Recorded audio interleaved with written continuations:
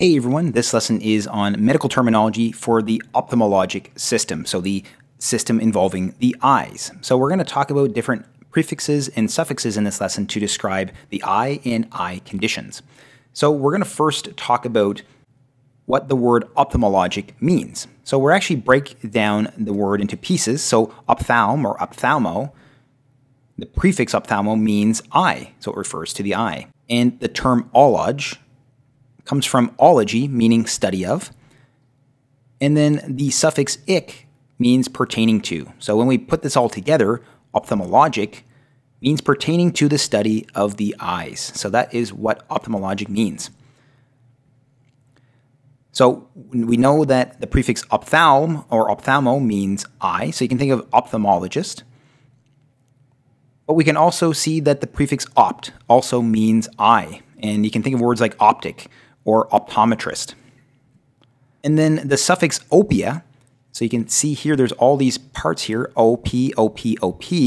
So they all have something to do with the eye, but opia, if you've seen my previous lessons, ia usually means condition. So opia means condition of the eye. And then some prefixes that are more specific for the ophthalmologic system that might not be necessarily the case with regards to other medical terms include the prefix my, which means short-sighted or it refers to short-sighted. So you might have seen this prefix before in other lessons. My or myo usually means muscle, but with regards to the ophthalmologic system, we see that my usually refers to short-sightedness. Hyper, so the prefix hyper usually means above or high. But with regards to the ophthalmologic system, it really means farsighted. And then the prefix presby refers to focusing of the lens. So we're going to look at some of these medical terms and some practice problems later to see how these fit. So with regards to hyperopia is the condition of being farsighted. Presbyopia means or refers to a condition involving an issue with the lens. So you can see conditions that we use the suffix opia with some of these prefixes. So let's talk about the eye in general.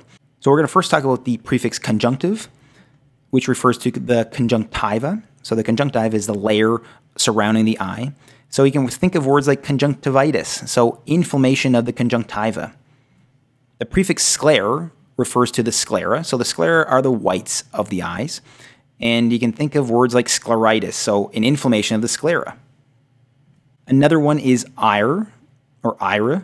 So the iris is the colored muscle that controls the contraction, allowing more or less light through the pupil.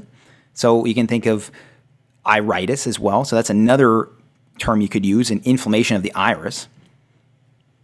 Blephare refers to the eyelid. And as I will continue to use the same example, blepharitis is an inflammation of the eyelid. So this can be a common cause of reddened eyelids in older patients. Some other terms or other prefixes that can be used to describe the eye and eye-related structures include lacrime. So lacrime, the prefix lacrime, refers to tears. And you can think of lacrimal duct or tear duct. Lacrimation means crying or there's tears, so your production of tears. And then we can see here's another suffix that can be used to describe conditions. But in this case, it's a condition of the pupil, so chorea. So the suffix chorea, so ia again means abnormal condition or a condition. And in this case, chorea means condition of the pupils. So let's take a look deeper into the eye with regards to medical terms to describe the eye. So the first one is corn or cornea. So corn, the prefix refers to the cornea, so the outer layer of the eye. Ache, the prefix ache refers to the aqueous humor. So the aqueous humor lies in this area here, the anterior chamber. The prefix phakic means lens, so it refers to the lens of the eye. The next one is vitri or vitrio, referring to the vitreous humor. So the vitreous humor is the fluid that is inside the main area of the eye. And then the prefix retin or retino refers to the retina. the back layer of the eye that receives light and transmits that into a pattern that's recognized as vision by the brain. So you can think of words like retinopathy, so a disease of the retina. So again, corn refers to cornea. So you can think of corneal abrasion, that is a scraping or an abrasion of the cornea. The prefix ake referring to aqueous humor, and really ake or aqua, you can think of words like water. Phac refers to the lens of the eye. Vitr or vitreo refers to the vitreous humor. And then retin or retino referring to the retina. So you can think of, again, a word like retinal detachment as a condition. So now that we've learned some medical terms to describe the anatomy of the eye and some eye conditions, let's practice with those medical terms we just learned. So the first practice problem we're going to look at is the term pseudophakia. So try to break this word down and see what it means. So the first part we're going to do is we're going to break it down into the prefix. So the prefix pseudo, you might have heard of this in commonly used language. Pseudo refers to something that is false. It's not true. So it's usually something that appears to be true or it appears to be real, but is not. And then the other part of this word is phac. And we learned that phac or phaco refers to the lens of the eye. And then we know that the suffix ia refers to condition or an abnormal condition. So when we actually put this all together, pseudophakia is a condition of having a fake or false lens. And you might be wondering, what do I mean by that? It's actually when someone has cataract surgery. So the lens is actually removed and a artificial lens is actually put inside the eye. And we call those patients pseudophakic. So they have the lens inside their eye. And when we look, we see that they don't have their actual natural lens. They have a artificial lens. So that is pseudophakia, or that patient would be referred to as pseudophakic. The next medical term we're going to practice with is the term blepharitis. So again, we break it down into the prefix. So blephaire, do you remember what that means?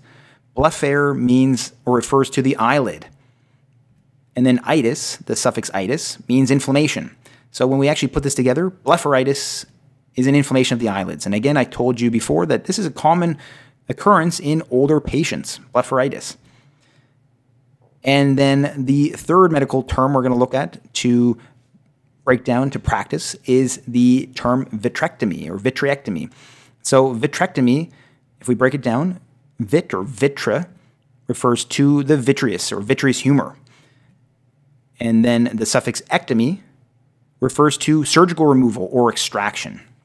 So vitrectomy is the surgical extraction or surgical removal of the vitreous humor from the eye. And some surgeries may do this for certain reasons. So again, pseudophakia. So we look at this word again, pseudo meaning false, and then phac or phakia referring to a condition of the lens. And again, this is something we call patients who have had cataract surgery. They're pseudophakic or they have pseudophakia. Blepharitis is blephaire meaning eyelid and itis meaning inflammation. So it's an inflammation of the eyelids. And then vitr or vitrectomy. Vitr means vitreous humor, and ectomy means surgical removal or extraction. So vitrectomy is a surgical extraction or removal of the vitreous humor. So that was a quick lesson on medical terms for ophthalmology. If you haven't already, please consider liking, subscribing, and click the notification bell to help support the channel and stay up to date on future lessons. Thanks so much for watching, and I hope to see you next time.